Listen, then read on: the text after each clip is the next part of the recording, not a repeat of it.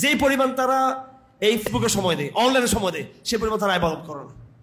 আজকে social activities শব্দটার নাম ধরে বললাম। সোশ্যাল অ্যাক্টিভিটিস, যারা জেনারেল শিক্ষিত, যারা মাদ্রাসা পড়ুয়া, যে পরিমাণ তারা ফেসবুকে ইসলামিক ফেসবুকিং করে, কি ইসলামিক ফেসবুকিং করে, যে পরিমাণ তারা, এরা ফেমাস ব্যক্তি, এরা ফেমাস, এরা এমন ইয়াংদের মধ্যে এরা সে পরিমাণ রাত্রেবেলা ইবাদত করে না। এরা আপনার প্রেম ভালোবাসা আল্লাহর সাথে, আল্লাহকে ভালোবাসেন। আমরা স্কলারদেরকে ভালোবাসি, সেলিব্রিটিদেরকে ভালোবাসি, সেলিব্রিটি যারা তাদেরকে ভালোবাসি, তাদের প্রেমে আমরা আসক্ত। আমরা কোরআন থেকে শুরু করেছি, এই দাওয়াতের মাধ্যমে, কোরআনের জিহাদের মাধ্যমে, কোরআনের এই প্র্যাকটিসের মাধ্যমে, কোরআনের এই তরবিয়তের মাধ্যমে, কোরআনের আমল করার মাধ্যমে একদম খেলাফত প্রতিষ্ঠা করাই আমাদের চূড়ান্ত লক্ষ্য। আল কোরআন দার্সের আপনারা যতই জিহাদের জজবা দেখেন না কেন, আপনারা কোনোদিন জিহাদ করতে পারবেন না, আপনারা কেউ পারবেন না। কারণ যিনি তাহাজ্জুদ পড়তে পারে না, সে কি হিসেব দুশ্মনের সামনে দাঁড়াবে? নিজের নফসের সামনে সে হেরে গেছে, কোরআন শরীফ সে ধারণ করতে পারে নাই, সে আন্তর্জাতিক শত্রু মোকাবেলা করতেই করবে।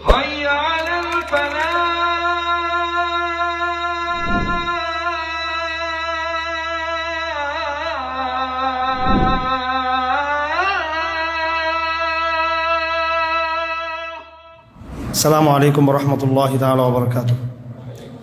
আলহামদুলিল্লাহি নাহমাদুহু ওয়া নাস্তাঈনুহু ওয়া নাস্তাগফিরুহু ওয়া নু'মিনু বিহি ওয়া নাতাওয়াক্কালু আলাইহি ওয়া নাউযু বিল্লাহি মিন শুরুরি আনফুসিনা ওয়া মিন সাইয়্যাতি আ'মালিনা মান ইয়াহদিহিল্লাহু ফালা মুদিল্লা লাহু ওয়া মান ইউদ্লিলহু ফালা হাদিয়া লাহু ওয়া নাশহাদু আন লা ইলাহা ইল্লাল্লাহু ওয়াহদাহু লা শারীকা লাহু ওয়া নাশহাদু আন্না মুহাম্মাদান আবদুহু ওয়া রাসূলুহু। আম্মা বা'দ, ফাআউযু বিল্লাহি মিনাশ শাইতানির রাজীম। বিসমিল্লাহির রাহমানির রাহিম। يا أيها الناس اعبدوا ربكم الذي خلقكم والذين من قبلكم لعلكم تتقون الذي جعل لكم الأرض فراشا والسماء بناء وأنزل من السماء ماء فأخرج به من الثمرات رزقا لكم فلا تجعلوا لله أندادا وأنتم تعلمون وإن كنتم في ريب مما نزلنا على عبدنا فأتوا بسورة من مثله وادعوا شهداءكم من دون الله إن كنتم صادقين فإن لم تفعلوا ولا تفعلوا فاتقوا النار التي وقودها الناس والحجارة أعدت للكافرين وبشر الذين آمنوا وعملوا الصالحات أن لهم جنات تجري من تحتها الأنهار كلما رزقوا منها من ثمرة رزقا قالوا هذا الذي رزقنا من قبل وأتوا به متشابها ولهم فيها أزواج مطهرة وهم فيها خالدون إن الله لا يستحيي أن يضرب مثلا ما بعوضة فما فوقها فأما الذين آمنوا فيعلمون أنه الحق من ربهم وأما الذين كفروا فيقولون ماذا أراد الله بهذا مثلا يضل به كثيرا ويهدي به كثيرا وما يضل به إلا الفاسقين الذين ينقضون عهد الله من بعد ميثاقه ويقطعون ما أمر الله به أن يوصل ويفسدون في الأرض أولئك هم الخاسرون كيف تكفرون بالله وكنتم أمواتا فأحياكم ثم يميتكم ثم يحييكم ثم إليه ترجعون هو الذي خلق لكم ما في الأرض جميعا ثم استوى إلى السماء فسواهن 7 سماوات وهو بكل شيء عليم صدق الله العظيم। এটা আমাদের আলহামদুলিল্লাহ এই তৃতীয় রুকু থেকে আমরা আজকে আলোচনা শুরু করতেছি। এই 2 রুকু এই পর্যন্ত শেষ হয়ে গেছে। এই রুকুর মধ্যে আল্লাহ পাক সুবহানাহু ওয়া তাআলা মানব সৃষ্টির মূল রহস্য সম্পর্কে এখানে উল্লেখ করেছেন এবং এরপরে আল্লাহ পাক সুবহানাহু ওয়া তাআলা কোরআনের যে এজাজ, যেটাকে মুআজিজা বলা হয়, চ্যালেঞ্জ দেওয়া, সেই চ্যালেঞ্জ এখানে পেশ করেছেন, ঐতিহাসিক চ্যালেঞ্জ। এরপরে জান্নাত জাহান্নামবাসীর কথা নিয়ে আসছেন এবং কোরআন কারীমের এই যে বিষয়বস্তু, তার মধ্যে একটা হলো মেসাল, আমসাল, উদাহরণ দেওয়া। সেখানে বড় বড় জিনিসের উদাহরণ আছে, আবার খুব ক্ষুদ্র ক্ষুদ্র ছোট ছোট বিষয়ের উদাহরণ আছে। এটা নিয়ে কাফেররা অনেক সময় অভিযোগ করতো যে কোরআন শরীফ এত একটা বড় জিনিস, আর সেখানে খুব একদম ছোট্ট ছোট্ট বিষয় নিয়ে, খুব নগণ্য বিষয় নিয়ে কোরআন উপস্থাপন করা, তার মানে কোরআন এরকম বড় কোনো বিষয় নিয়ে মানব জাতির জন্য আসে নাই। তো আল্লাহ পাক সেটা উল্লেখ করেছেন এখানে যে আসলে কি রহস্য যে আমরা যে উদাহরণগুলি দিয়ে থাকি যে মেসাল, সেটার কথা এখানে আল্লাহ পাক আলোচনা করছেন। আল্লাহ যেহেতু খালেক, যিনি স্রষ্টা, তার কাছে একটা পিপিলিকা আর একটা মানব এক সমান। জিবরিলও আল্লাহর সৃষ্টি আর একটা পিঁপড়া আল্লাহর সৃষ্টি। তো এগুলো আমাদের দৃষ্টিতে কেউ বড় কেউ ছোট, কিন্তু যিনি খালেক তার কাছে সবাই সমান। সেজন্য আল্লাহর কাছে বড় ছোট বলতে কিছু নাই। তা আল্লাহ বলতেছেন মেসালের ক্ষেত্রে আমার কোনো এখানে লজ্জা শরমের কোনো ব্যাপার নেই। এরপর আল্লাহ পাক ফাসিকদের একটা ডিফিনিশন দিয়েছেন এখানে।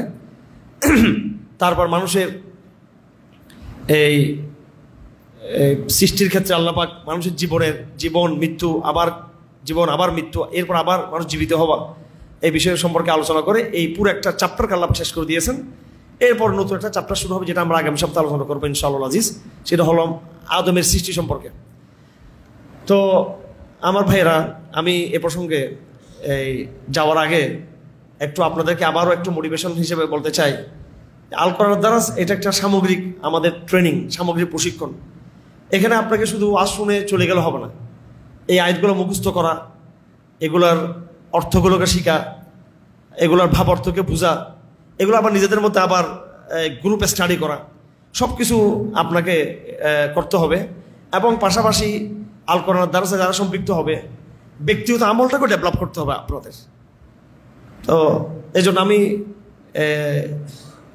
প্রশ্ন করতে চাই বা জানতে চাইব, হয়তো আমি সবার কাছ থেকে উত্তর আমি চাই না, তবে আমার প্রশ্ন আপনাদের প্রতি যে সবাই আমরা নিজেকে নিজে প্রশ্ন করি যে আসলে আমরা আজকে ফজর সালাত কয়জন জামাতের সাথে পড়ছি? ফজর সালাত আমরা জামাতে পড়ছি কিনা? আমরা তাহাজ্জুদ পড়ছি কিনা? আজকে সম্ভবত জিলকদ মাসের 1 তারিখ নাকি? 1 তারিখ না আজকে? 1 তারিখ। এটা আমার আবার কারাগার থেকে বের হবার 1 বছর পূর্তি আরবি মাস হিসেবে। আমি জিলকদ মাসে 1 তারিখে বের হয়েছিলাম। যাই হোক, এই শাওয়াল মাস চলে গেল আমাদের হাত থেকে। এই শাওয়ালের 6 রোজা আমরা রাখছি কিনা, নফল রোজা, সোমবার বৃহস্পতিবার রোজা রাখার সামর্থ্য অনুযায়ী আমাদের অভ্যাস আছে কিনা? কন্টিনিউ করা হয়তো সম্ভব না, কিন্তু মাঝে মাঝে আপনাদের পক্ষে রোজা রাখছেন কিনা, এবং কোরআন তেলাওয়াত হয়েছে কিনা আমাদের। এখন আমি অনেকগুলো প্রশ্ন ছুড়ে দিয়েছি, এবার আমি একটা প্রশ্ন উত্তর চাইবো। সেটা হলো, বিগত 1 মাসে কোরআন শরীফ আমরা 1 পারা খতম দিছি কি আছে এখানে? রমজানের পর থেকে এই পর্যন্ত 1 মাস চলে গেছে আমাদের। রমজানের পর থেকে, অর্থাৎ শাওয়াল মাসের 1 তারিখ থেকে আজকে হলো জিলকদ মাসের কি 1 তারিখ।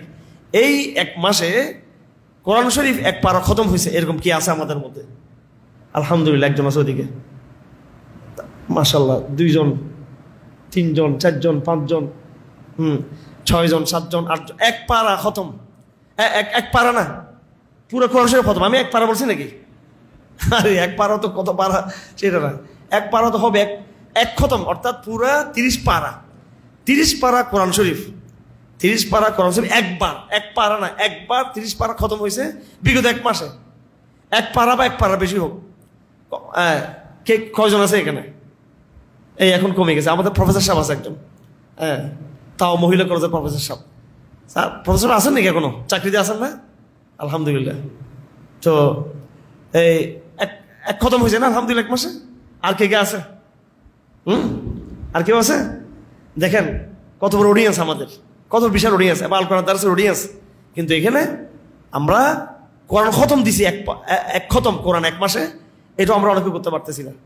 আলহামদুলিল্লাহ, যারা করছেন তাদেরকে ধন্যবাদ, যারা হাত তুলেছেন। তো কমপক্ষে 1 খতম তো অবশ্যই মাসে 1 বার দিতে হবে।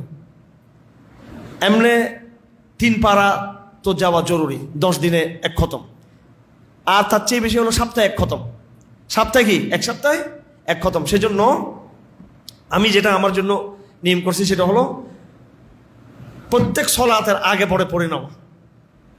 প্রত্যেক ফরজ নামাজের, এই যে ধরেন এখন আসর নামাজ, আসর নামাজের আগে পরে আপনি কিছু পড়ে ফেলবেন, মাগরিব নামাজের পরে কিছু পড়ে নেবেন, এশার পরে লম্বা সময়, এশার পরে তো কোরআন পড়া এমনিই তো সেটা নিয়ম হচ্ছে এশার সময় এই রাত্রেবেলা তেলাওয়াত করা। তো আমি যেটা বলতে চাচ্ছি সেটা হলো আল কোরআন কারীমের দারাস এটা একটা সামগ্রিক চেতনার নাম, সামগ্রিক প্র্যাকটিস। এটা কমপ্লিট একটা প্র্যাকটিস, এটা বুদ্ধিভিত্তিক প্র্যাকটিস, আমলের প্র্যাকটিস। ওইভাবে আমাদেরকে গড়ে উঠতে হবে। এটা গড়ে ওঠাটা কিন্তু হচ্ছে না, আমাদের গড়ে ওঠা হতেছে না। সবাই আমরা লেকচার শুনতে আসি, আবার এটা শুনে আমরা চলে যাই। এবার একটা প্রশ্ন করি, ঘরের মধ্যে কারা কারা তালিম চালু করছেন আপনারা? এই আল কোরআন দারসে যে তালিমগুলো হচ্ছে হুবহু একদম এক্স্যাক্টলি এই তালিমটা ঘরে কারা কারা চালু করছেন? ঘরে কিংবা অফিসে কিংবা আপনার স্কুল কলেজে ইনস্টিটিউশনে কারা কারা চালু করছেন? কে আছে? কেন ডানে সামনে বামে কেউ আছে যারা আল কোরআন দারসের এই তালিমটা চালু করছেন? বলেন, একজনও কি নাই এখানে? চালু করছেন আপনি? 2 জন পাওয়া গেছে, মাত্র 3 জন পাওয়া গেছে। হ্যাঁ, গত সপ্তাহে তো অনেকে বলেছিল। এটা কেন করতেছেন না আপনারা? আপনার একটা ঘূর্ণিঝড় চলতেছে গাফলতের, কথা ঠিক কিনা? নাকি প্রচন্ড একটা মানে এনভায়রনমেন্ট, পরিবেশ এত ধ্বংসপ্রাপ্ত হয়ে গেছে আমাদের। আমি নিজেই, আমরা তো একটা ভালো পরিবেশে থাকি, আমাদের ডানে বামে সবসময় হুজুর, আলেম ওলামা, তবলিগি, ইসলামপন্থী, দাওয়াতি ভাইরা, বা সবসময় একটা দ্বীনি দাওয়াতি পরিবেশে চেতনা, ইমানের আবেগ, জেহাদের চেতনা, সবসময় তো আমরা একটা এটা নিয়ে একটা লালিত পালিত সর্বক্ষণ আমরা ইয়েতে থাকি। কিন্তু এরপরেও দেখছি আমার যে সমস্যা আমি আজকে আপনাদেরকে বলতে চাই সেটা হলো, হ্যাঁ ভালো করে খেয়াল করবেন, আমার সাথে তো ফাজের মানুষের বা যারা বদ্দিন মহিলা পুরুষ বা আত্মীয় স্বজন বা আত্মীয় স্বজনের বাইরে এরকম বদ্দিন কোনো পরিবেশের সাথে আমি যুক্ত নেই। আমি সবসময় আমি নিজে একটা দিনই একটা পরিবেশে আছি। এই দিনই যে পরিবেষ্টিত, যাদের দ্বারা পরিবেষ্টিত, এরাই কিন্তু আমাদের ইবাদতের ক্ষতি করে, এরাই ক্ষতি করে যাদের দ্বারা আমি পরিবেষ্টিত। মানে এখানে দেখবেন ইসলাম নিয়ে গল্প করতে অনেক মজা লাগে আমাদের, কিন্তু ইবাদত করতে কিন্তু আমাদের মজা লাগে না। ডানে বামে যারা থাকে তার সর্বক্ষণ আমরা জনসেবামূলক কাজে থাকি, গবেষণামূলক কাজে থাকি, দাওয়াতি গল্পে আমরা থাকি। এই যে আমাদের কাজগুলো, এখানে এই কাজগুলো যতটুকু আমাদের ভালো লাগে, ইবাদত করা অতটুকু ভালো লাগে না। যেমন আপনার এই যে দেখবেন আসর পরে আমি সাক্ষাৎ দিব, এই যে সাক্ষাতের পর সাক্ষাৎ, কথার পর কথা, কথার পর কথা, এর প্রশ্ন এই প্রশ্ন সেই প্রশ্ন, অথচ আসরের পরে শুক্রবার জুমার পরে আসরের পরে যে সময়টা পরিষ্কার হাদিসে আছে, ইন্না ফিল জুমাতি লাসাআহ লা ইয়াতাদারাকুহা আবদুন মুসলিমুন ইল্লা ইউতাহু মা সাআলা। জুমার পরে, জুমার দিন আসর থেকে মাগরিব পর্যন্ত এটা এমন বরকতময় সময়, মানুষ যেটাই চাইবে মানুষ আল্লাহর কাছে যা চাইবে, যা ডিমান্ড করবে আল্লাহর কাছে, আল্লাহ পাক সেটা পূরণ করে দিবে, দোয়া কবুল করে ফেলবে। এই আসর থেকে মাগরিব, এটা আমরা জানা সত্ত্বেও দেখবেন তারপর গল্প করবে। গল্পটা কিন্তু ইসলামিক গল্প। ওই ইবাদতের মানসিকতা কম আমাদের মধ্যে, ইবাদতের মানসিকতা কম। আমাদের সোশ্যাল অ্যাক্টিভিটিস যারা দিনের কাজ করে, আমি না কি বলবো আর, এগুলো আমাদের অনেক ছোট ভাই ব্রাদাররা আছে, হ্যাঁ নিজেকে খুব অ্যাক্টিভিটিস মনে করি, সোশ্যাল অ্যাক্টিভিটিস অনেক বড় দায়ী আমরা মনে করি। যেই পরিমাণ তারা এই ফেসবুকে সময় দেয়, অনলাইনে সময় দেয়, সে পরিমাণ তারা ইবাদত করে না। আমি একবারে আজকে সোশ্যাল অ্যাক্টিভিটিস শব্দটার নাম ধরে বললাম। সোশ্যাল অ্যাক্টিভিটিস যারা জেনারেল শিক্ষিত, যারা মাদ্রাসা পড়ুয়া, যে পরিমাণ তারা ফেসবুকে ইসলামিক ফেসবুকিং করে, কি ইসলামিক ফেসবুকিং করে, যে পরিমাণ তারা, এরা ফেমাস ব্যক্তি, এরা ফেমাস, আমি এমন ইয়াংদের মধ্যে এরা সে পরিমাণ রাত্রেবেলা ইবাদত করে না। এরা আলম এমনকি আমার যারা আলেম অ্যাক্টিভিটিস আমি তাদেরকেও বলতেছি ইবাদত করে না, এবং ওইটা আমাকে প্রভাবিত করতেছে। আমি হারুন রেজার যে পরিমাণ ইবাদত করি আসছি আমি কারাগারে, সেটা আমি করতে পারতেছি আমাদের লোকদের কারণে, করতে দিবে না। সবসময় একটা চাপ, গল্প, কথাবার্তা, একটা ইসলামিক বিষয়। কি রে ভাই, সাহাবায়ে কেরাম কি এত প্রশ্ন করছে রসুলকে? সাহাবায়ে কেরাম কি রসুলকে এইভাবে চাপ সৃষ্টি করছে? সবসময় একবারে জেহাদের জজবা দেখেছেন ওরা? সাহাবায়ে কেরাম প্রশ্ন একবার করছেন, বাসা চলে গেছেন, এরপরে তারা আমল করছেন। আমলের পরিবেশ নেই।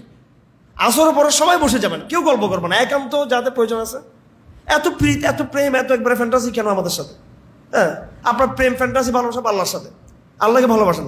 আমরা স্কলারদেরকে ভালোবাসি, সেলিব্রিটিদেরকে ভালোবাসি, সেলিব্রিটি যারা তাদেরকে ভালোবাসি, তাদের প্রেমে আমরা আসক্ত। আমরা এটা কেন হবে যে ওদের সাথে সেলফি তোলা, ওদের সাথে গল্প করা, কেন এটা? আমরা ভালোবাসবো তো আল্লাহকে ভালোবাসবো, সময় দিব আল্লাহকে সময় দিব। তো দেখেন আমরা আসলে এই বিষয়গুলো আমাদের অনেক বেশি গাফলতি হয়ে যাচ্ছে। সবাই আমরা আবেদ হয়ে যাই, ইবাদত করতে বলা হয়ে যাই। হ্যাঁ, আমরা বারবার বলি আসরের পরে শুক্রবার যে আপনারা ইবাদতে থাকেন, দরুদ শরীফ পড়েন, জিকিরে থাকেন। আপনাদের মধ্যে ইমানের আবেগ আছে, আমি করি, কিন্তু ইবাদতের এটা আসতেছে না। যেমন আজকে আপনারা বলতে পারলেন না, বেশিরভাগ আপনারা এই একটা মাস গেল, 30 দিন গেল, আপনারা এক কদম কোরআন দিতে পারলেন না। এটা লজ্জাজনক বিষয়, এটা লজ্জাজনক বিষয় কিনা এটা?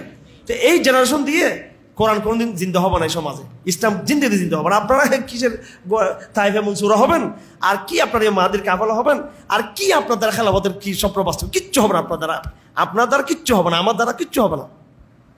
কারণ আমরা সাহাবী হতে পারি নাই।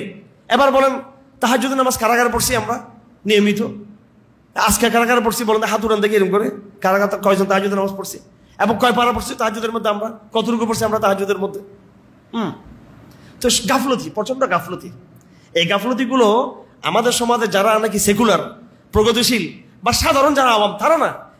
আমি একেবারে ইসলামপন্থীদের, আমি দেখেন না অ্যাক্টিভিটিসের কথা বলছি, সোশ্যাল অ্যাক্টিভিটিসের কথা বলতেছি আমি। ফেসবুকে যারা ইসলামিক, যাদেরকে দেখে মানুষ, যাদেরকে ফলো করে ফেসবুকে, এরা নিজেরা পর্যন্ত আবাদতের পিছনে সময় দিচ্ছে না। বললাম না ইসলামপন্থীদের মধ্যে সমস্যা। আমি অনেক চিন্তা করছি, এই অন্তত যেই পরিমাণ ইসলামপন্থীরা তৈরি হয়ে গেছে বাংলাদেশ, যে গোষ্ঠী তৈরি হয়েছে, এটা কিন্তু ছোটখাটো না, এটা বিশাল একটা গোষ্ঠী কিন্তু, নাকি না? কি বলেন? আমাদের ইসলামপন্থীরা মাদ্রাসার ছাত্র, কলেজ, ভার্সিটি, বিশ্ববিদ্যালয়, জেনারেল শিক্ষিত, সব মিলিয়ে ইসলামপন্থীদের যে জনশক্তি, এটা কি কম বাংলাদেশে?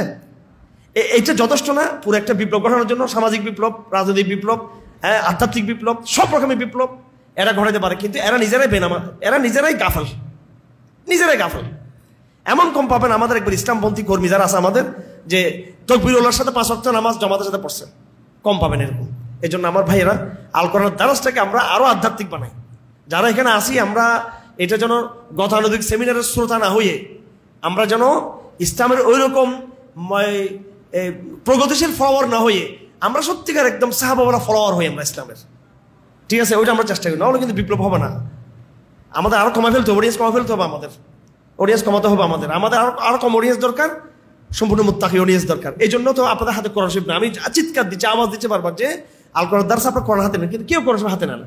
সবাই মনে হয় যেন এটা ওই ইঞ্জিনিয়ারিং ইনস্টিটিউট হলে সেমিনার শুনতে গেছে, অথবা মুসলিম হলে সেমিনার আসছে কেন, সবাই সেমিনার আসছে কেন, সব সেমিনারের সম্মানিত অডিয়েন্স, হাতে কেউ কোরআন শরীফ থাকবে না। এটা কোরআন শরীফ থাকলে ব্যাকডেটেড। অর্থাৎ আমরা কেউ নিজেকে শিক্ষার্থী মনে করতেছি না, কেউ আমরা নিজেকে আমরা এই প্র্যাকটিসের জায়গায় মনে করতেছি না, সবাই আমরা একটা ফ্যান্টাসির মধ্যে আমরা রাখছি সবাই নিজেকে। তো এইভাবে আমরা এখান থেকে বেরিয়ে আসি। এটা মাঝখানে কথাটা বলে দিলাম, আমরা এখন মূল কথা শুরু করব। আমরা ফিরে আসতে পারবো তো ভাই ইনশাআল্লাহ? গাফলত দূর করতে পারবো তো? হ্যাঁ, দেখি বলুন থেকে আজকে মিসওয়াক কারা কারা করছেন? মিসওয়াক বলো যে হুজুর এটা কি দরবেশ মার্কা হুজুর, এগুলো কি বলে? এগুলো মিসওয়াক, তাহাজ্জুদের নামাজ, ভাই এগুলা মৌলিক সুন্নাত। মিসওয়াক রাসূলুল্লাহ সাল্লাল্লাহু আলাইহি ওয়াসাল্লাম মৃত্যুর শেষ আমল ছিল কি? মিসওয়াক। এগুলো অনেক বড় মেসেজ আছে মিসওয়াকের মধ্যে, এটা আমরা বুঝতেছি না এগুলো। হ্যাঁ, যাই হোক, আমরা এই বিষয়গুলো লক্ষ্য করি আমরা, নাহলে আমরা ব্যর্থ হয়ে যাবো। এই রমজানে কত বড় প্র্যাকটিস করলাম, একটা মাস আমরা কত লাগাতার দারাজ দিলাম। 60টা দারাজ আমরা দিয়েছি, 60টা দারাজ রমজানে, 60টা দারাজ।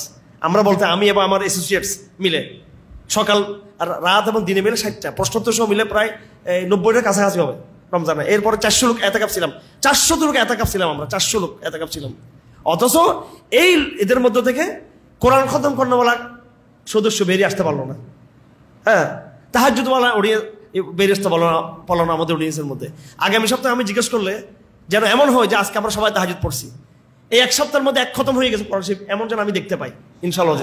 আজকে হিম্মত করেন, অন্তত আমরা এই যে শাওয়াল মাস শুরু হয়েছে, দৈনিক কমপক্ষে 1 পারা খতম দিয়ে ফেলবেন। দৈনিক আজানের সাথে সাথে মসজিদে চলে আসবেন, সুন্নত পড়ে তাহিয়াতুল মসজিদ পড়ে, সুন্নত তো ঘরে পড়বেন, মসজিদে আসে তাহিয়াতুল মসজিদ পড়বেন, পরে কোরআন শরীফ তেলাওয়াত করে ফেলবেন। আপনি 5 ওয়াক্ত নামাজকে মসজিদমুখী করেন এবং 5 ওয়াক্ত নামাজের আগে পর কোরআন তেলাওয়াত করেন, আপনার 3 পারা কোরআন তেলাওয়াত হবে দৈনিক। কয় পারা? 3 পারা কোরআন তেলাওয়াত হয়ে যাবে একবার কমপক্ষে। আচ্ছা, এখানে তাহফিজ আছে, তাহফিজের ছেলেরাও দেখি অলসতা শুরু করছে মনে হয়।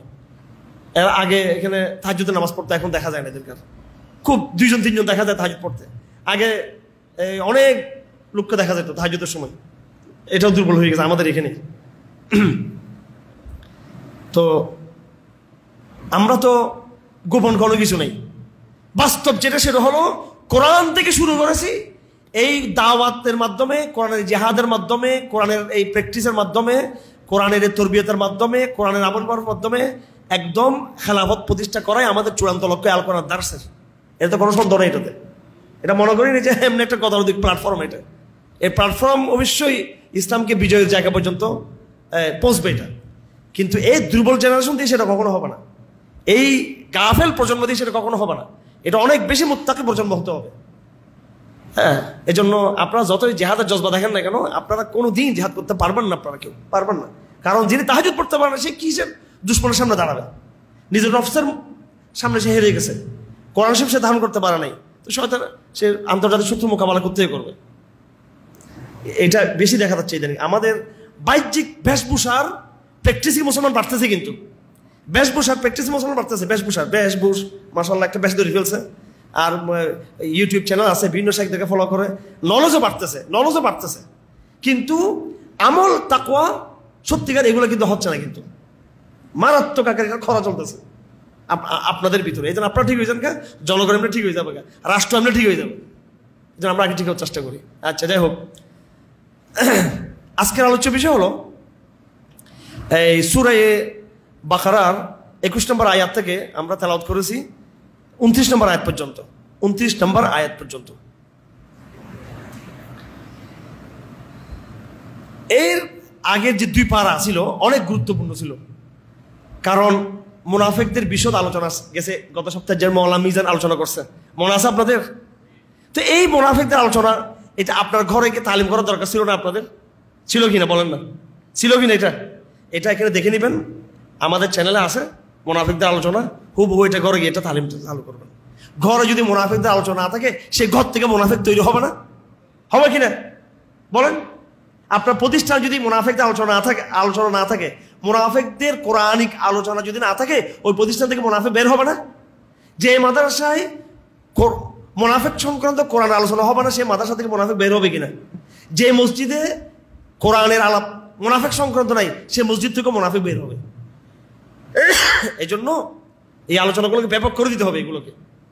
আচ্ছা, এরপরের আলোচনা আল্লাহ পাক সুবহানাহু ওয়া তাআলা এই সৃষ্টিতাত্ত্বিক আলোচনা, এটাকে বলা হয় তাওহীদের আলোচনা এখানে আসছে, এবং কোরআনের স্পেসিফিক কিছু বৈশিষ্ট্যের কথা এখানে আসছে। প্রথম আয়াতটা হলো আল্লাহ পাক মানুষকে বলতেছেন, আমি তর্জমাটা করি হুবহু, ইয়া আইয়ুহান নাস, ও ম্যানকাইন্ড, হে মানব জাতি, উবুদু রাব্বাকুম আল্লাযী খালাকাকুম।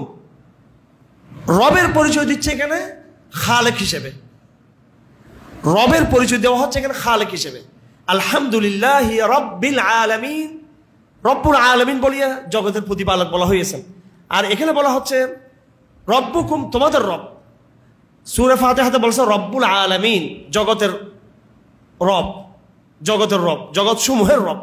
আর এখানে বলা হচ্ছে একটু নির্দিষ্ট করে, যেন এখানে তাকে দায়িত্ব দেওয়া হয়, ইয়া আইয়ুহান নাস উবুদু রাব্বাকুম, তোমার রবের ইবাদত করো যে রব তোমাকে সৃষ্টি করেছেন। সূরা ফাতিহাতে বলা হচ্ছে আলহামদুলিল্লাহি রাব্বিল আলামিন, ওখানে রব আছে, জগতের রব। আর রহমানির রহিম মালিকি ইয়াউমিদ্দিন, ইয়াকা না'বুদু। রব বলার পরে এরপর আমাদেরকে ইবাদতের কথা বলা হয়েছে সূরা ফাতিহার মধ্যে, বলা হয়েছে কিনা? যেহেতু উনি রব, এখন আমাদের দায়িত্ব হচ্ছে কি করা? ইবাদত করা। তো এখানে ওই জিনিসটাকে আল্লাহ পাক সুবহানাহু ওয়া তাআলা যেটা আমাদেরকে সূরা ফাতিহাতে ভিন্ন ফ্লেভারে শিক্ষা দিয়েছেন, এটা এখানে আমাদেরকে নির্দেশ করতেছেন যে যিনি রব, তার প্রতি আমাদের দায়িত্ব হলো তার কি করা? ইবাদত করা। 3টা জিনিস এখানে আসছে, উবুদু রাব্বাকুম খালাকাকুম। কয়টা জিনিস আসছে এখানে? উবুদু, বলেন কি? উবুদু 2 নম্বরে, রাব্বাকুম 3 নম্বরে, খালাকাকুম। ইবাদত, উবুদিয়ত, রব, খালাক, 3টা কথা। এই 3টা কথা একটার সাথে একটা কি যুক্ত। আর ইবাদত করতে হবে, কার ইবাদত করব? যিনি তোমাদের রব হবে। রবের পরিচয় দিচ্ছে কি? যে রব তোমাদেরকে কি করেছেন? সৃষ্টি করেছেন। তাহলে সৃষ্টি তত্ত্বের সাথে যেটা সম্পর্ক, সৃষ্টি তত্ত্বের সাথে ইবাদতের সম্পর্ক আছে। অর্থাৎ ইবাদতটা একটা বৈজ্ঞানিক ব্যাপার। হ্যাঁ, মানুষের যে বৈজ্ঞানিক বিশ্লেষণগুলো আমাদের সামনে আসতেছে, বৈজ্ঞানিক বিভিন্ন বিশ্লেষণ, আমরা স্কুল কলেজ বিশ্ববিদ্যালয়ে পড়ে একটা সাবকনসাসলি নাস্তিক হয়ে যাচ্ছি আমরা। হ্যাঁ, সংশয়বাদী হয়ে যাচ্ছি। সেখানে আমাদেরকে ডাইরেক্ট হয়তো আল্লাহর সাথে বিয়াদবি শিখাচ্ছে না, ডাইরেক্ট আল্লাহ নাই সেটা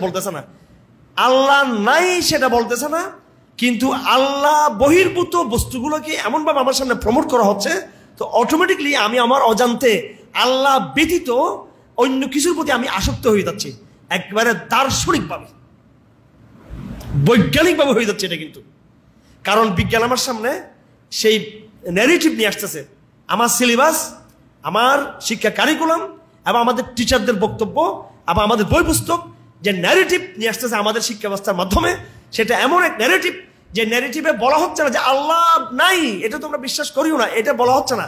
কিন্তু আল্লাহ বাদে, উইদাউট আল্লাহ, এমন সমস্ত বিষয়কে নিয়ে আসা হচ্ছে মানুষের আগ্রহ, মানুষের সম্মোহন, মানুষের মনের ডাক তাড়না সবগুলো আল্লাহ বিপরীত বস্তুর দিকে চলে যাচ্ছে আমাদের, এবং আমরা আমাদের অজান্তে আমরা মুশরিক হয়ে যাচ্ছে। এই জন্য এই বর্তমান জমানার আধুনিক জাহেলিয়াতের যে প্রজন্ম, এটার নাম দিছে আমি সাবকনসিয়াসলি একটা মুরতাদ প্রজন্ম তৈরি হচ্ছে আমাদের মধ্যে।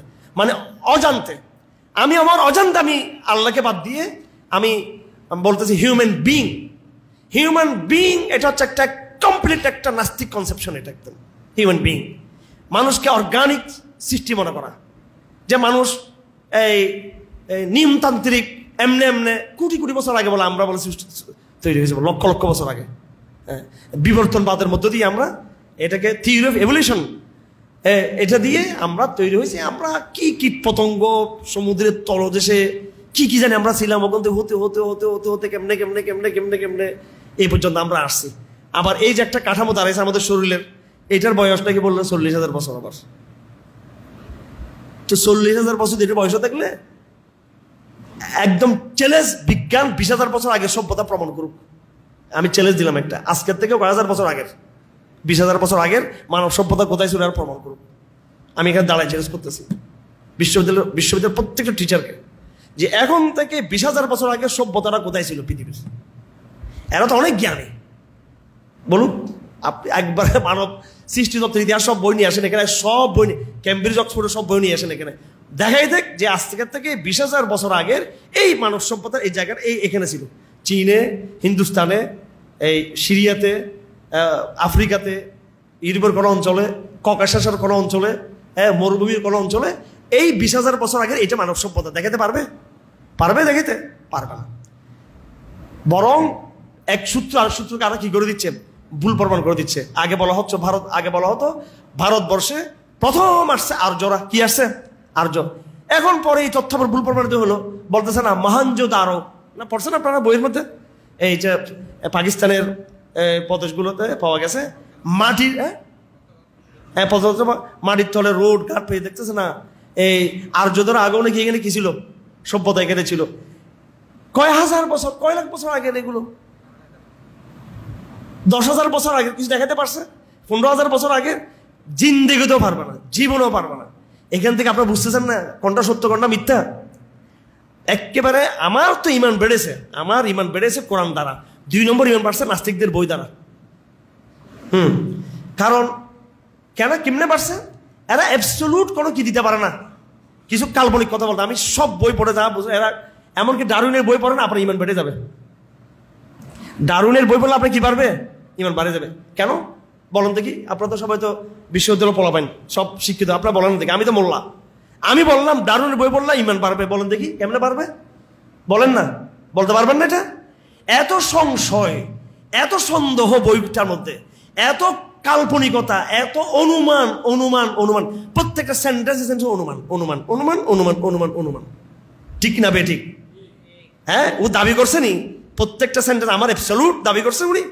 আপনি নিজে বুঝবেন যে অনুমান থেকে বলতেছে। অনুমান মানে হচ্ছে এটা জন, জন ওমা ইউগনিল হক মিন ওমা ইউগনিজ জন মিন হক শাইআ। এটা হচ্ছে কল্পনা। এগুলো কি কল্পনা? হ্যাঁ, আপনি এদের বই পড়েন, এরা প্রতিটা বইয়ের যে ন্যারেটিভের যেটা দেখবেন, তার যে উপস্থাপনার ভিতরেই বুঝবেন যে এটা ওরা একটা কল্পনা থেকে কি কথাটা বলতেছে, কল্পনা থেকে বলতেছে। এই জন্য নাস্তিক লেখকরা যতটুকু নাস্তিক ছিল না, নাস্তিক পাঠকরা হচ্ছে আরো বড় নাস্তিক। লেখক এত বড় কি ছিল না, নাস্তিক ছিল না। পাঠক যতবার কি হয়েছে, নাস্তিক হয়েছে। কথা বুঝতেছেন? এটা বুঝবেন না আপনার। আমার আলাপ বলে জটিল হয়ে যায়। আমি নাকি খুব জটিল কথাবার্তা বলি, আমার কথা নিতে পারে না মানুষ। এগুলো 3টা জিনিস আল্লাহ একসাথে করছেন। আল্লাহ পাক ইবাদত, বলেন কি? ইবাদত, রুবুবিয়ত, খালাক, আনুগত্য, আল্লাহর ইবাদত করা। হ্যাঁ, এরপরে আল্লাহর অস্তিত্ব, তাওহীদ, এরপরে হচ্ছে সৃষ্টি। এটা কোরআন শরীফে সেটআপটা সেভাবে, ইয়া আইয়ুহান নাস উবুদু রাব্বাকুম আল্লাযী খালাকাকুম, হে মানব জাতি তোমরা ইবাদত করো তোমাদের রবের যিনি সৃষ্টি করেছেন। আর এটাকে উল্টে দিক থেকে গেলে সৃষ্টি আগে, হ্যাঁ সৃষ্টি আমরা সবাই সৃষ্টি। তো প্রথম আমি থেকে শুরু করব, প্রত্যেকে সৃষ্টি থেকে শুরু করব। চোখ দিয়ে আমরা জগৎ দেখতেছি, এখান থেকে শুরু করবো সৃষ্টির মধ্য দিয়ে আমরা আল্লাহকে কি করবো, আমরা জানবো নাকি ডাইরেক্ট জানবো আল্লাহকে? কার মাধ্যমে জানবো? আমি যখন আমাকে নিয়ে চিন্তা করব, আমি যখন আমি পুরো জগতে চিন্তা করব, তো খলকুন থেকে রবের পরিচয় পাবো। সৃষ্টি জগৎ থেকে আমরা কি পাবো? রবের পরিচয় পাবো। আরবি একটা কবিতা আছে, যারা মাদ্রাসার ছাত্ররা শিখে নেবেন। ফায়া আজাবান কাইফা ইউগনাল ইলাহু আম কাইফা ইয়াজহাদুহুল জাহিদু ওয়ালিল্লাহি ফি কুল্লি তাহরিকাতিন ওয়া ফি কুল্লি তাসকিনাতিন লাহু শাহিদু ফাফি কুল্লি শাইইন লাহু আয়াতুন তাদুল্লু আলা আন্নাহুল ওয়াহিদু। এমন কবিতা আরবি ভাষায় আল্লাহর অস্তিত্বের প্রশ্ন কেউ লিখতে পারে নাই। ফায়া আজাবান কাইফা ইউগনাল ইলাহু আম কাইফা ইয়াজহাদুহুল জাহিদু ওয়ালিল্লাহি ফি কুল্লি তাহরিকাতিন ওয়া ফি কুল্লি তাসকিনাতিন লাহু শাহিদু ফাফি কুল্লি শাইইন লাহু আয়াতুন। প্রত্যেক বস্তুর মধ্যে আয়াত আছে, নিদর্শন আছে। তাদুল্লু আলা আন্নাহুল ওয়াহিদু, প্রত্যেকটা বস্তু যেটা সাক্ষী দেয় একতার উপর যে আল্লাহ হচ্ছে এক। এবং ফার্সি কবি সেটা বলেছেন, বরগদার আখতার সবজ দার নজর হুশিয়ার হার ওয়ারাকে দফতরেস্ত মারিফতে কিরদাগার।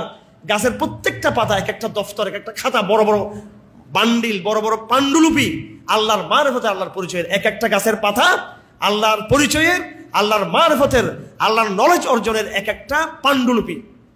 গাছের এক একটা পাতা কি আল্লাহর মারিফতের কি পাণ্ডুলিপি। আমি যখন আকীদা এবং দর্শন পড়াইছি ছেলেদেরকে আরো 15-16 বছর আগে, আমি গাছের পাতা নিয়ে একটা পাতাকে শুকাইছি। আমি দেখবেন এই এক একটা পাতার ভিতরে কিন্তু একটা জগৎ আছে কিন্তু, নাকি? হ্যাঁ, এই যে আমরা যেমন নাকি আমার শরীরে একটা জগৎ আছে না, কতগুলো রগ আমার শরীরের মধ্যে। এই রগগুলোতে আবার কিভাবে রক্ত প্রবাহিত হচ্ছে, আবার একটা প্রাণ। একটা গাছের পাতা নিয়ে আসেন, একটা নেটওয়ার্ক আছে, এবং সেখানে একেবারে শিকড়ের মতো একটা জাল আছে, কিন্তু ওইটার উপরে কিন্তু গাছের পাতার কিটা পড়ছে, প্রলেপ। পাতার প্রলেপটা কিন্তু কিসের উপরে? একটা কাঠামোর উপরে জাল আছে। আপনি পাতা শুকিয়ে গেলে দেখবেন ওই জালটা কি, হ্যাঁ জালটা দেখা যায়। পাতার যে সবুজের যে প্রলেপ, সেটা কিসের উপর আসছে? যেমন আমি দাঁড়িয়ে আছি, আমি এই অবস্থায় কঙ্কাল হয়ে গেলে, কি হয়ে গেলে? কঙ্কাল যখন হয়ে যাব, ঠিক একটা পাতাও কিন্তু কি হয়? কঙ্কাল হয়। কঙ্কাল পাতা দেখছেন? হ্যাঁ, সেই কঙ্কাল পাতা আপনি এখন কল্পনা করতে পারবেন না। এই কঙ্কালটার উপরে আল্লাহ পাক প্রলেপ দিয়ে দিয়েছেন একেবারে সুন্দর করে। আমরা সবাই একটা কঙ্কাল, এটার উপরে কিন্তু কি একটা শরীর দেওয়া হয়েছে আমাদেরকে। সৃষ্টি সম্পর্কে চিন্তা করলেই আমরা আমাদের খালেককে খুঁজে পাবো। আর খালেকের পরিচয় পাওয়ার পরেই আমার দায়িত্ব হলো সে খালেকের কি করা? আনুগত্য করা। এই জন্য এবাদত, এই জন্য কি এবাদত, রব এমন কি খালাক, এই তিনটা জিনিস আমরা পাইলাম কোরআন থেকে। ঠিক আছে? আমি কেন ইবাদত করব? যেহেতু আমি তাকে চিনতে পেরেছি। কখন চিনতে পারবো? যখন সৃষ্টি আমি যখন দেখবো, তখন আমি চিনতে পারবো। চিনার পরে আমার দায়িত্ব হবে কি করা? এবার ইবাদত করা পুরোপুরি। এটা বৈজ্ঞানিক একটা বিষয়। আব্দুল মাজিদ দরিয়া বা আব্দুল বারি নদভী, উনি ভারতবর্ষের একজন বহুত বড় দার্শনিক ছিলেন, ডক্টর আব্দুল বারি নদভী। উনি একটা কিতাব লিখছেন, মাযহাব আর সায়েন্স। তো কেউ PDF পাইলে একটু আমার দিয়েন, ইংরেজি ভাষায়। আমি এটা উর্দু ভাষায় পড়ছি আজকে থেকে আরো 30 বছর আগে কমপক্ষে। তো এটা এরপর এই বইটা পড়ছি আমি প্রায় 3-4 বছর। আমি একটা বই কিন্তু কয়েক বছর লাগে পড়তে আমার। একবার পড়ে আবার 10 বার পড়ি। এই জন্য 10টা বই না কিনে একটা বই 10 বার পড়বেন, বুঝছেন নি? ফালতু বই পড়বেন না একেবারে। বাজারে ঘাটে বেশি বই বের হয়ে গেছে, মৌলিক বই পড়বেন। মৌলিক বই একটা পড়বেন, 10 বার পড়বেন। 10টা ফালতু বই না কিনে একটা মৌলিক বই 10 বার পড়বেন। যাই হোক, আব্দুল বারি নদভী উনি লিখছেন মানুষের সংজ্ঞা, মানুষের ডিফিনিশন করছেন। আমাদের লজিক বিদ্যা এখানে মাদ্রাসার ছাত্ররা ভালো মতো জানে, মন্তেক ফলসাফার কথা জানে। আর স্কুল কলেজ বিশ্ববিদ্যালয়ে তর্কশাস্ত্র, লজিক, এটার মধ্যে মানুষের পরিচয় দেওয়া হয়েছে এরকম। মানুষ বলা হয় যারা কথা বলে, যারা হায়ওয়ানুন নাতিকুন, যারা কথা বলে। কারণ অন্য কোনো পশু পাখি তারা মানুষের মতো কথা বলতে পারে না। অবশ্য প্রত্যেকের আল্লাহ ভাষা দিয়েছেন। একটা সাপ বিচ্ছুরও কিন্তু কি আছে? ভাষা। সে আর এক সাপ আরেক সাপকে বুঝে বলতে পারে, এক বাঘ আরেক বাঘকে বুঝে বলতে, তাদের অঙ্গভঙ্গি দিয়ে তারা কথা বলে ফেলে তাদের মধ্যে। কিন্তু মানুষের কথা বলার যে সাপের এর মধ্যে এতগুলো মাখরাজ পাবেননি আপনি, এত বর্ণ পাবেন। এখানে যতগুলো বর্ণ আরবিতে, ইংরেজিতে, বাংলাতে, ফার্সি ভাষায়, এত বর্ণ টর্ণ এগুলো অন্য ভাষায় নেই। তোর সত্যিকার যে নতক, যেটা কথা মারা, যেটা এই শক্তি, এই আল্লাহবাক দিয়েছেন কাকে? আল্লাহবাক মানুষকে।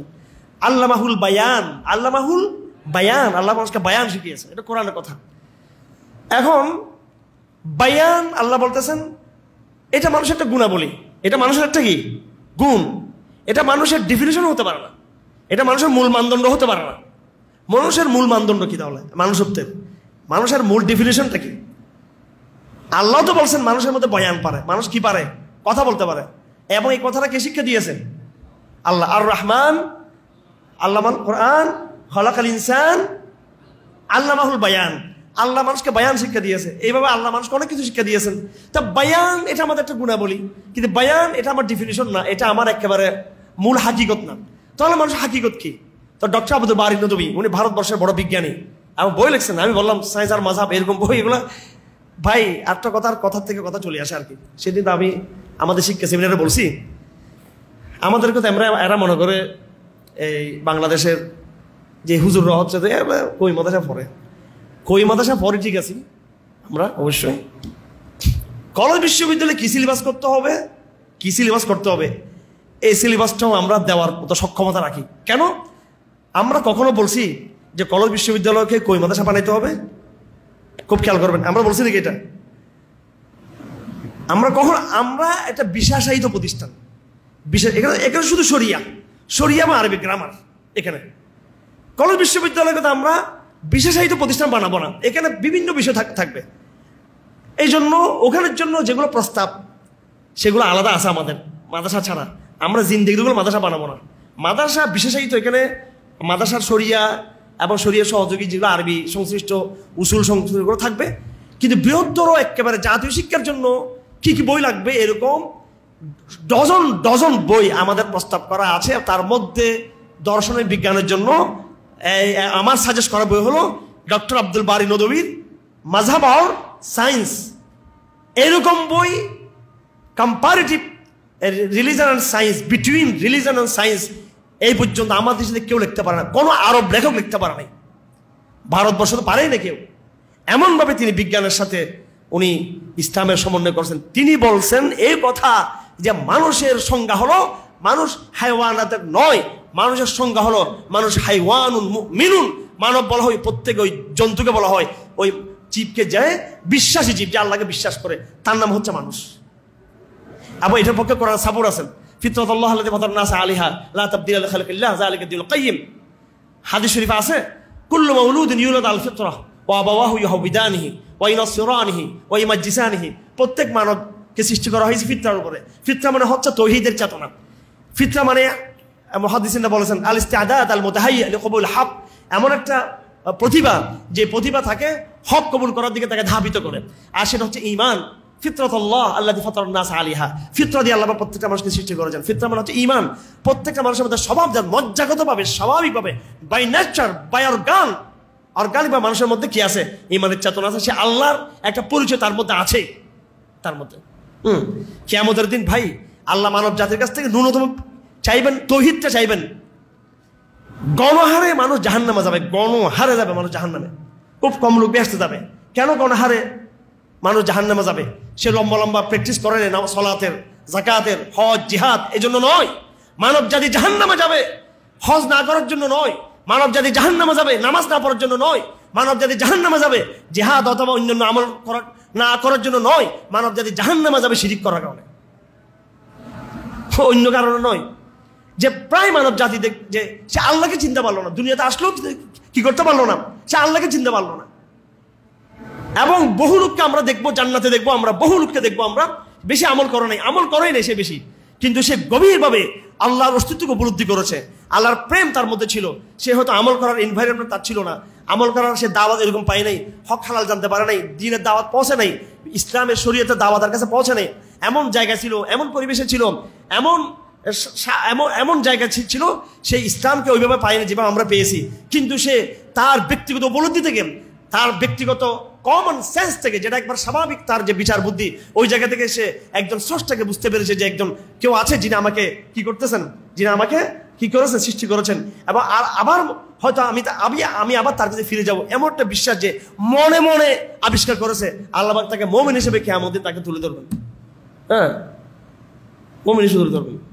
শরিয়া তার দরকার নেই, কারণ সে শরিয়া পায় নাই। কি পায় নাই? সে কোনো নবীর সে দাওয়াত পায় নাই, কোনো রসুলের দাওয়াত পায় নাই, কেউর কথা সে শুনে নাই, কেউ তার কাছে যায় নাই, কিচ্ছু সে জানে না।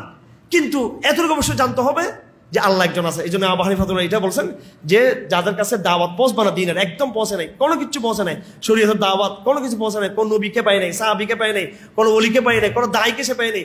সে সেলফ সেন্স থেকে, সেলফ কমন সেন্স থেকে, নিজস্ব সে কমন সেন্স থেকে সে আল্লাহকে কি করতে হবে, মানতে হবে, আল্লাহকে বিশ্বাস করতে হবে তাকে। হ্যাঁ, সে হয়তো আল্লাহ এই নামটা জানবে না, কিন্তু সে বুঝবে যে একজন স্রষ্টা আমার আছে। কারণ এটা মানুষের কিসের মধ্যে আছে? মানুষের প্রতিভার মধ্যে আছে। এটা মানুষের প্রতিভার মধ্যে এটা আছে, দেওয়া আছে। তো এই জন্য আল্লাহ পাক এখানে যে আয়াতটা বলেছেন সূরা বাকরার 21 নম্বর আয়াত, ইয়া আইয়ুহান নাস উবুদু রাব্বাকুম আল্লাযী খালাকাকুম, যিনি সৃষ্টি করেছেন, নিশ্চয়ই এই সৃষ্টির পিছনে একজন স্রষ্টা আছে, তিনি রব।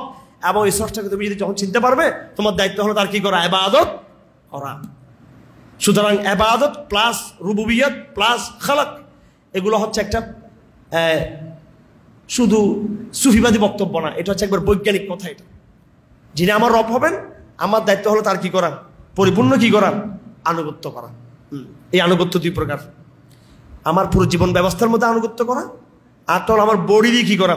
আনুগত্য করা। আমরা যেটা সালাত করি, এটা হলো প্রতীকী একটা ইবাদত, অর্থাৎ তুমি তোমার পুরো জীবনকে ইবাদতের মধ্যে আনতে হবে। এই জন্য তুমি তোমার মাথা থেকে একবার পা পর্যন্ত সবগুলোকে তুমি কি করো? প্র্যাকটিস করো। এই জন্য সমস্ত ইবাদতের মূল ইবাদত হচ্ছে কি করা? সালাত। ইবাদতের মধ্যে হচ্ছে কি সবচেয়ে মৌলিক ইবাদত কি? সালাত। এই জন্য আল্লাহ পাক বলেছেন কুল্লুন কাদ আলিমা সালাতাহু, প্রত্যেক জীব জন্তু পাখি সবগুলো কিন্তু সালাত আদায় করে। কি আদায় করে? এই যে গাছ সালাত আদায় করতেছে, গাছ। হ্যাঁ, পাখি কি আদায় করে? সালাত আদায় করে। সমুদ্র কি আদায় করে? কি রে ভাই, মাথা নষ্ট হয়ে যাচ্ছে না কোনো? সমুদ্র কি আদায় করে? সালাত আদায় করে। সমুদ্র সালাত আদায় করে দেখা যায়নি এটা? হ্যাঁ, আমরা সমুদ্রের বঙ্গোপসাগর যদি আমরা যে সালাত আদায় করি, সমুদ্র আমাদেরগুলো বুঝবে? হ্যাঁ, আমরা কি করতেছি এটা বুঝবে না, কেউ বুঝবে না, কারোটা কেউ কি বুঝবে না।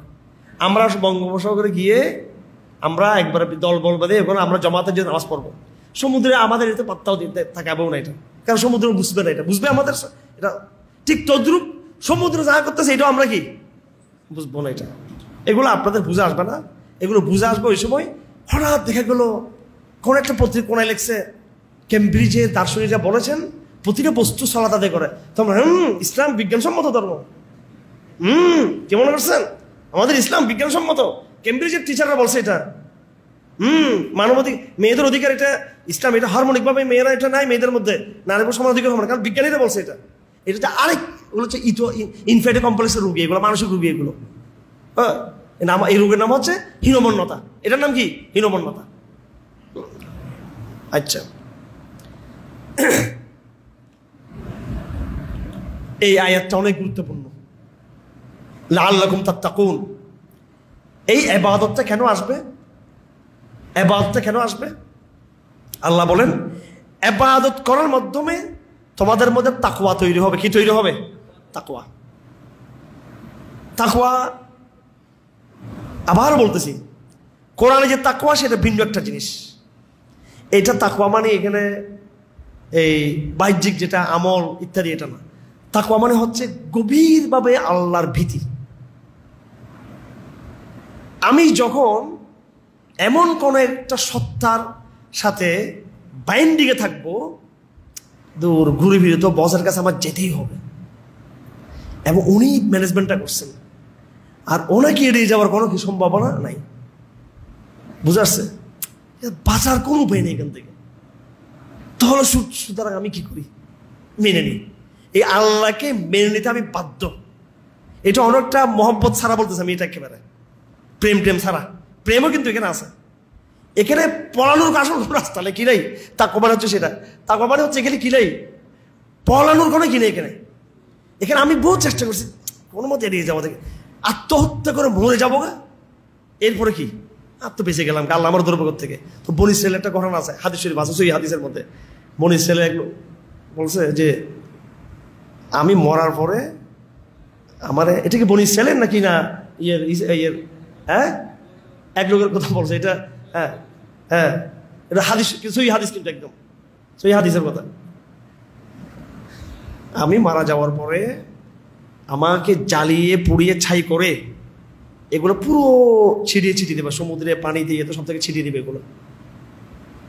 তো ঠিকই তার সন্তানরা এইভাবে করছে, করার পরে আল্লাহবাক এটা করার পর সেকেন্ডের মধ্যে মুহূর্তের মধ্যে আল্লাহবাক সবগুলো এক করে পুরো মানব হিসেবে তাকে আবার হাজির করছে যে কি ব্যাপার, তুমি তো পলাতে চাইছিলে, তুমি তো আমার সামনে এখন তো কেন করছো এরকম? বলে আমি আপনার ভয় করছি, এটা আমি ধরা খাবো এই ভয়ে করছি। আল্লাহ যা বেসে যাবো, চলে যা। হ্যাঁ, তো তাকওয়া মানে হচ্ছে যেখান থেকে আমি আর পলাতে পারতেছি না। তাকওয়া মানে হলো যাকে ভয় করতে আমি বাধ্য, যাকে ভয় করতে আমি কি বাধ্য। কথা বুঝে আসছে? যাকে ভয় করতে আমি কি বাধ্য, একদম বৈজ্ঞানিকভাবে বাস্তবভাবে বাধ্য। আমি চিন্তা করি আমরা কোনো আছে কিনা, আমরা মৃত্যুর পরে একটু চিন্তা করি যে মৃত্যুটা হয়ে গেলে কি হবে। এই জন্য ভাই উপরে যাদের নাস্তিক দেখেন আপনারা, ভিতরে কিন্তু এগুলো কিন্তু আস্তিক। কিন্তু বহু নাস্তিকদের সাথে আমাদের কিয়ামতের দিন দেখা হবে, বহু বেয়াদবের সাথে দেখা হবে দুনিয়াতে। এগুলো আমরা শাহবাগী মনে করতাম, নাস্তিক মনে করতাম। পরে দেখা গেছে এগুলো শাহবাগের কাতার পিছনে দাঁড়াইছে এগুলো, ঠিক আছে। কি রে করা নাকি বলো ভাই, এগুলো আপনি শাহবাগের জন্য ইয়ে করতাম, ফতোমালুদের জন্য এসে তাল মিলানোর জন্য, ডেলি স্টার ফতোমালুদের তাল মিলানোর জন্য, 31 তাল মিলানোর জন্য। কিন্তু আসলে আমি ইমানদার ছিলাম, আমার মন, আমি চাইছি ওদের মতো হওয়ার জন্য, কিন্তু আমার মন ওদের মতোই দিচ্ছে না আমাকে। আমি যেন আল্লাহকে বিশ্বাস করতাম, মন থেকে ভালোবাসতাম, আল্লাহ তাকে মাফ করে দিয়েছেন তাকে।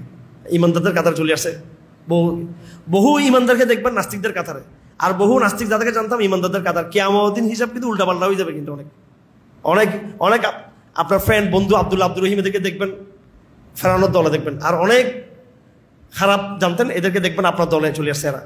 এটা মনের ব্যাপার। তাকওয়া মনের ব্যাপার। কিসের ব্যাপার?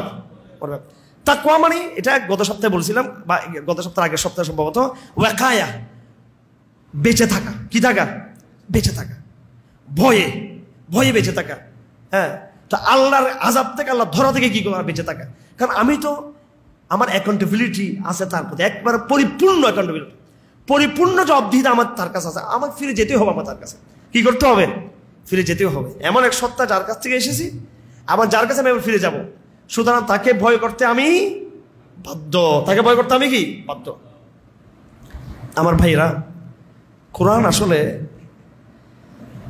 তাফসীর দেখে শুধু কোরআন বোঝা আসবে না। কোরআনটা তেলাওয়াত করবেন, তাফসীর দেখবেন আমার ভাইয়েরা, এরপরে ভাববেন আল্লাহর ওয়াস্তে। জায়নামাজে বসে, বাসায় বসে, চেয়ারে বসে, টেবিলে বসে, মসজিদে বসে, বা চলাফেরা অবস্থায় ভাববেন। ভাবনা আপনার মধ্যে কোরআনকে বুঝিয়ে দিবে। তাকওয়া এটা নিয়ে আমি 1 বছর ভেবেছি। কয় বছর? 1 বছর কারাগারের নির্জনতা, 1 বছর। তাকওয়া কি আসলে? এটা তাকওয়া এটা কি? তাকওয়া এটা আল্লাহ প্রদত্ত একটা মনস্তাত্ত্বিক অবস্থা। তাকওয়া এটা কি?